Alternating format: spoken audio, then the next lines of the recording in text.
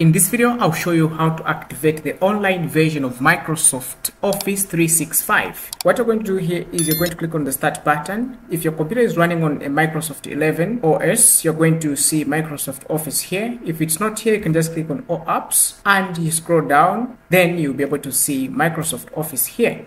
So you can just click on that. You just click on that. When you click on this, it's going to open like this. Then you maximize the screen and you'll be able to be on this homepage for Microsoft Office 365.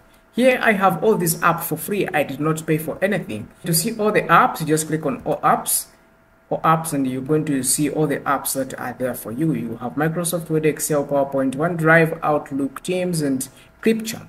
When you click here, also you'll see the other apps that are not amongst these. Here you can see your files.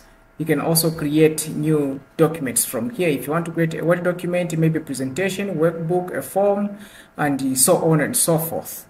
These are there for you to use. Now, if this is not active for you, what you can do is you can just come here on the Microsoft Store. When this opens, search for Office. What you want here is this. If yours is not updated, you're going to see the update button here. So what you do is just click on that update and it's going to start updating.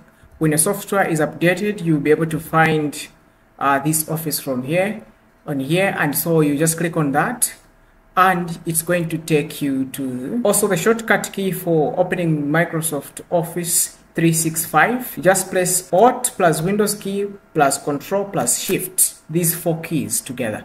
When you press these keys, it's going to open this Office software, the online version of Microsoft Office. So just maximize and you'll be here.